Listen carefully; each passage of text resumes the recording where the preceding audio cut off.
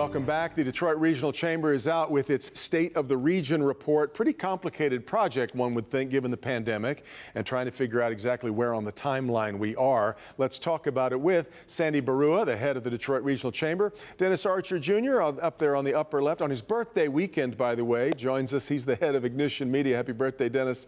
And Chad Livengood, the senior editor of Crain's Detroit Business. Sandy, let me start with you. You describe in this document a K-shaped recovery. For those unfamiliar with what that means, tell me what you see. Yeah, there's two big findings out of the report. One of them is certainly the K-shape. And what the K-shape refers to is that simultaneously two things are happening. One, a big chunk of our society and a big chunk of our sectors are not just doing well, but they're actually thriving. But simultaneously, we are seeing sectors and certain demographic groups doing poorly and getting worse. So those two things are happening simultaneously. It's the opposite of what we used to hear about a rising tide lifts all boats. And the other finding that you think is key to this? Yeah, so the second big finding is that this recessionary period is far, far different than what we experienced a dozen years ago with the Great Recession. One, we are no longer in a situation where when the U.S. gets a cold, Michigan and Detroit get the flu. We are going to be in much better condition coming out in our economy generally than we were out of the Great Recession. We're not going to see this slow slog climb. We are really poised for some really strong economic growth starting later this year and certainly into 22. I mean, really strong economic growth. Which feels really good. Dennis Archer Jr., you're in the restaurant world. Can you be that optimistic about what's ahead? No, I mean, I can be definitely optimistic about the future, but if you were to compare what that future is, say, to a robust 2019 rather, in our space, I don't think we get back there this year, but I am optimistic that we're on the path. A number of my colleagues in the greater downtown area are just now reopening. Some still haven't opened because they don't feel they can operate profitably at 25%. They most certainly couldn't operate profitably with simply outdoor dining. And so this report, and I applaud Sandy, Tammy, and the team for the report, and I particularly applaud them bringing attention to both the hospitality and entertainment industries, as well as the plight of people of color and people of lesser education. Because if you go through that report over and over and over again, Devin, you see that Black folks, people of color, and people that do not have a graduate degree are hit harder no matter how you measure it. And so this is just a reminder that we need to further educate our folks and bring the education level up across the board. And that divide, sadly, seems to be how it always is with just about any crisis. Yeah, jump in. Yeah, I was just going to say, just real quickly, I would put restaurants and restaurant workers more on that lower side of that K, to Dennis's point. Well, he makes an important point here, Chad, though. We have talked a lot, I think, through this last year about the people that have been hit the hardest, about the losers in this deal. I'm not sure we've talked as much about the winners. There have been people who have thrived and done really well over the last year. Yeah, I mean, all Dennis has to do is look out the window of his restaurant across Campus Merces, at One Campus Merces, where Dan Gilbert and Quicken Loans, or Rocket Companies as they're now called, posted a $9.4 billion profit on an unbelievable year, with everybody basically working in their basements selling mortgages at 130% more mortgages originated last year. Part of that's because of how favorable the terms were, because of record low interest rates and people refining their houses while they're spending money on their houses like never before.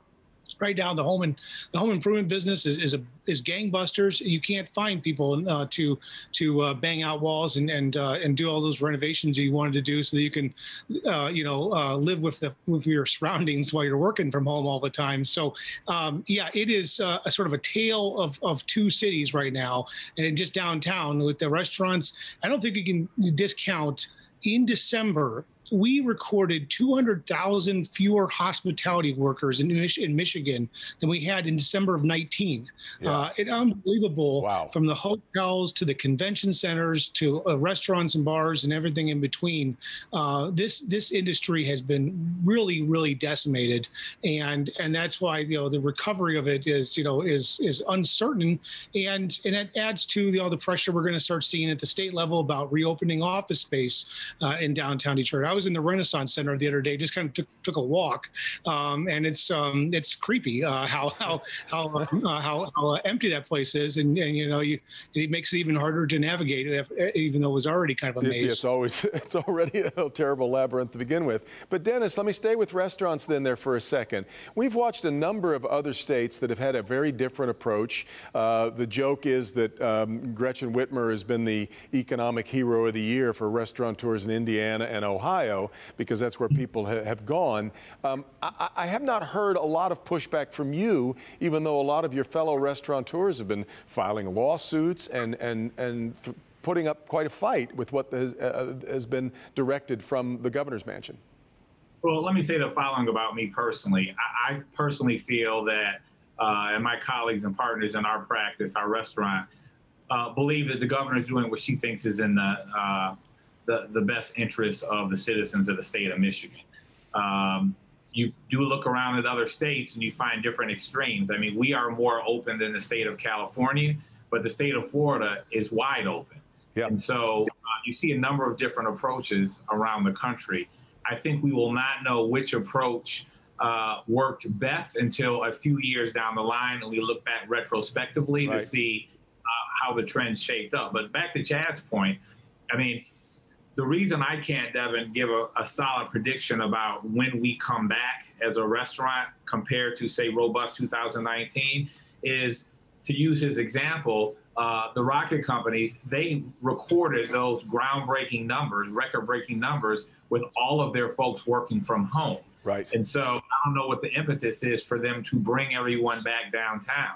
So even if they bring 50% of the people downtown, at some point those buildings will fill back up, I believe, with other tenants, but that's going to be some time. So I think the downtown hospitality is going to trail, say, even, for instance, neighborhood hospitality. Sandy, I wanted to make sure that we got to that part of this. As you look toward a recovery, do you feel confident that you know and understand what the changes are that have been made over the last year that are going to stay? A lot of people are going to keep working from home. Listen, I would love to know the answer to that question, and if I did, I would rent myself out and I wouldn't need my day job. So here's Sandy's rule of crises, is that in a crisis, we always think we're going to change more than we actually do, but at the end of the day, we never change as much as we probably should. So, how we are going to react to this crisis, here's what we know. We know there's going to be changes. We know that our lives are going to be forever different in some form or fashion. Exactly how that is and exactly how much that is the $10,000 question, right? I mean, I don't know. I'm not smart enough to know. Obviously, work from home. Yeah, and it's not just work from home that's going to accelerate. It is work from a whole different zip code. I mean, right now, if you're Dan Gilbert, and this is exactly what he's doing, he doesn't care if his employees live downtown Detroit, Troy, or Denver. And the way they're recruiting new people is that they're getting people from Denver say, hey, join Quicken. Don't worry about moving to the Detroit region yet. Work with us for a while, but maybe a year from now, you'll learn us and you'll want to move here, right? So it is really creating a new flexibility for both employers and employees that we have never seen in society before, and that's going to be a big change. Denver, I'm thinking about packing up my green screen and trying Sydney. Chad, let me let you weigh in on what kind of changes you think stay. Yeah, I mean, Jay Farner, CEO of Rocket Companies, just talked to us the other day about that issue that they can recruit people from around the world. I mean, they're pretty serious about that, and it's changed. They're right now reconfiguring their conference rooms so they can have 3 people in the conference room and 6 people in maybe 6 different states or countries. And so this is totally flipped how we work, where we work on its head. And I cannot see it going back to the way it used to be. And so we have a lot of challenges to adapt to that. I mean, City of Detroit this year, they were projecting $85 million in loss in income tax for the city of Detroit from city income tax from people working at home and remote, and that's going to have a major impact on the city's financial future and staying out of bankruptcy court in the future. For that matter, that's one we haven't heard people talk much about. All right, Chad, Sandy, Dennis, thanks so much for the time, guys. Really appreciate it. I gotta leave it there and get to a break. Happy birthday, Dennis. We'll take a quick break. Back with more on Flashpoint right after this.